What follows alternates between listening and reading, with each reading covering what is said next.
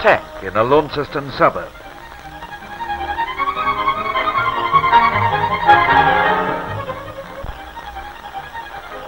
In its shallow pools of stagnant water, mosquitoes breed.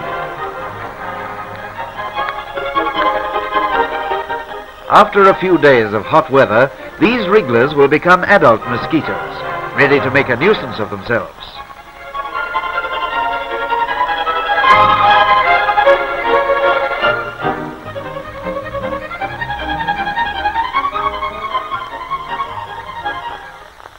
In every town there are places which are breeding grounds for pests and vermin and disease.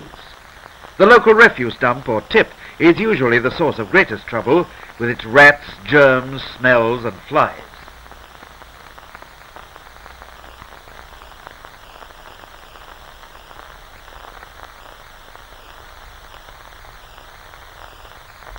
The greatest danger to health comes from flies.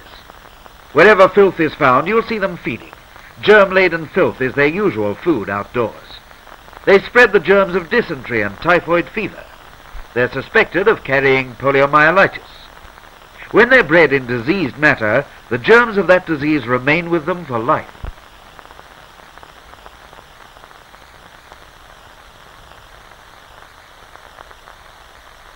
Let's look at one of these menaces close up.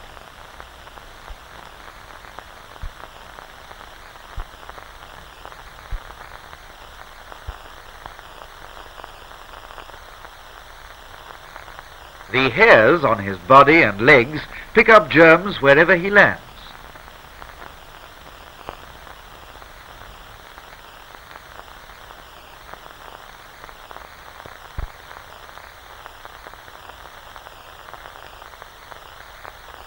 Flies will contaminate our food if it's left unguarded. As they inspect the food, germs drop from their body and hairy legs and are scattered over it.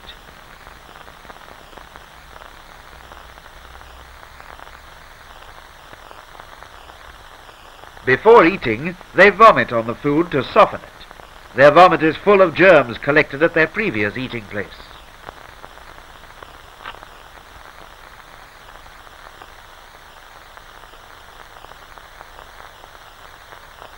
To complete the dirty work, they leave their germy droppings on the food.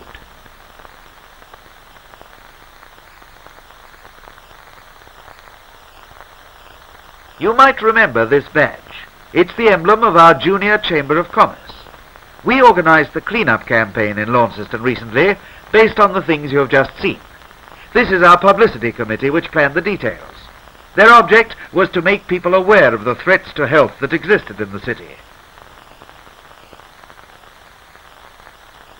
The Public Health Department, through Dr. Turnbull, donated £100 towards the cost of the campaign, and gave us 10,000 leaflets and hundreds of posters, which were displayed in shop windows everywhere.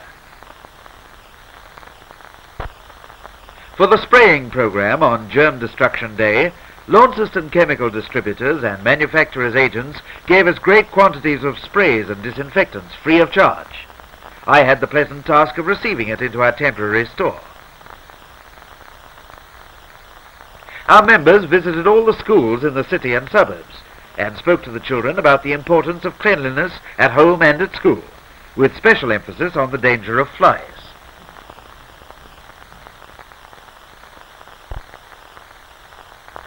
Essay competitions were held too. Here are some of the winners receiving their prizes.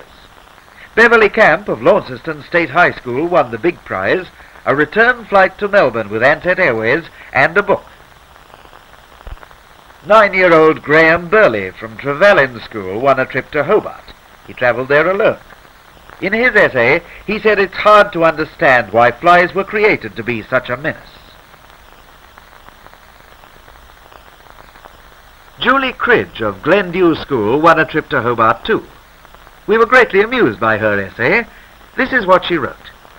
Our enemy the fly. Hello, folks. I'm Flossie Fly. I live with my husband and my 150 children in the rubbish heap at the bottom of Brown's garden. We always have plenty to eat because the Browns don't have any wire screens on their windows or doors or cover their food over. We can eat whenever we feel like it. Johnny Brown and Baby Brown have been very good friends of ours because Johnny always has jam and food on his face and fingers. He doesn't bother washing of them. We can always get a drink of milk from Baby Brown's bottle, which is usually left on the kitchen table when she goes to sleep. We heard today that both are very ill and have gone to hospital. Someone said that it was because we had crawled on their food so much. Peculiar things, these mortals. I thought they were tough. What's that horrible smell? There's a man spraying around the house. Come on, children, let's get out of this. It's no use going to the Smiths next door, as they're awfully fussy. A fly would die of starvation if she had to rely on them for food. Fly wire screens on every door and window, disinfected drains, and always spraying their rooms. They make me furious. With so many mouths to feed, we fly mothers have to go where there's plenty of food available. Well, goodbye, folks. We'll be seeing you, if you're not careful.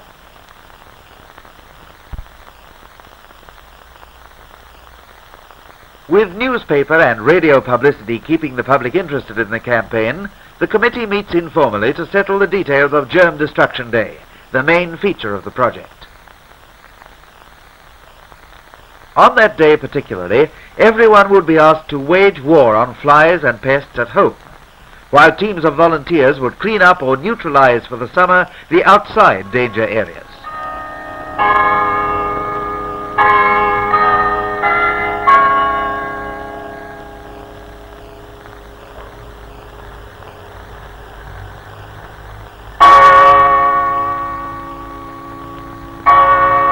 As the post office clock strikes 7 on this Saturday, November the 12th, JCs and City Council men gather at their rendezvous in St. John Street to load their trucks with kerosene and modern sprays. 250 gallons of kerosene, 60 gallons of disinfectant, and 50 gallons of deodorant and DDT will be sprayed on drains and ditches and rubbish dumps within 2 hours. 25 knapsack sprays will be used and 14 types of spray units. The men will work in squads of 6. Each squad will be allotted a different area of Launceston to clean up.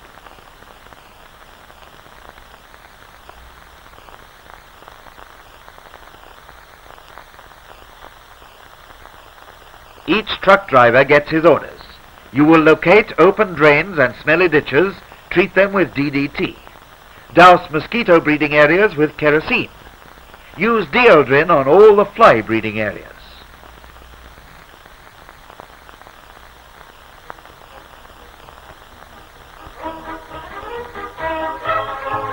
All over Launceston, men are at work. Here a pond is being sprayed with kerosene. A thin film of kerosene on the surface of the water prevents mosquito larvae breathing, and they'll die.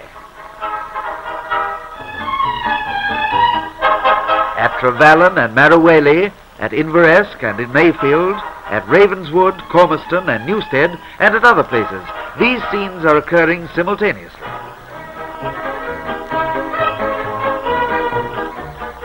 A curbside drain that needs attention is sprayed with DDT.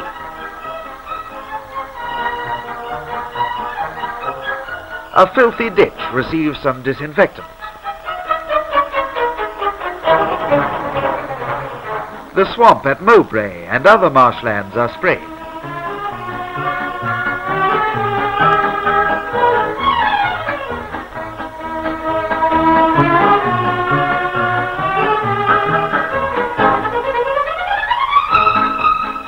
And all the rubbish dumps are treated with the long-lasting spray deodorant.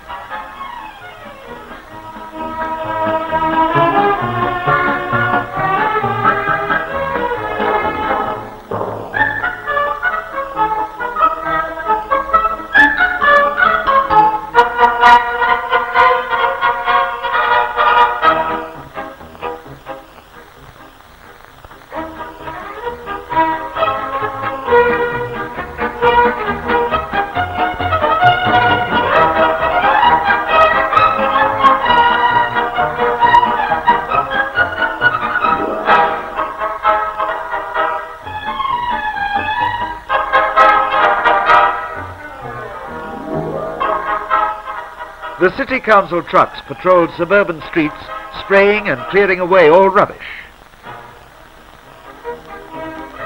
In many homes, the people did their share too.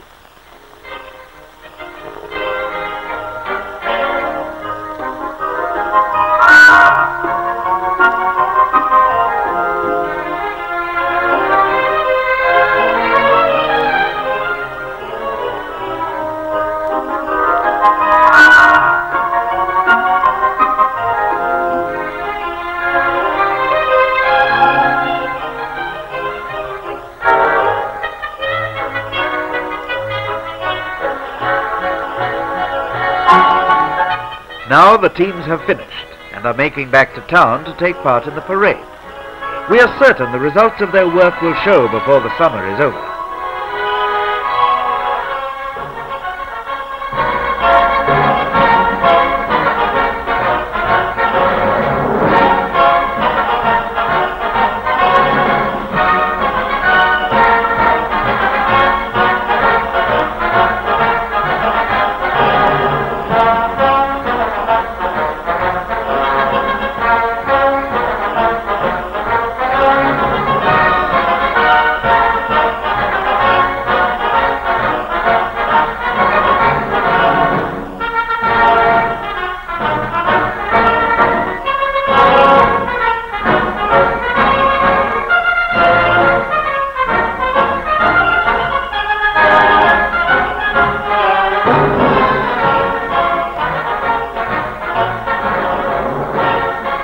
During the parade, disinfectant was distributed to all who brought an empty bottle, and a little more propaganda was introduced against our enemy, the fly.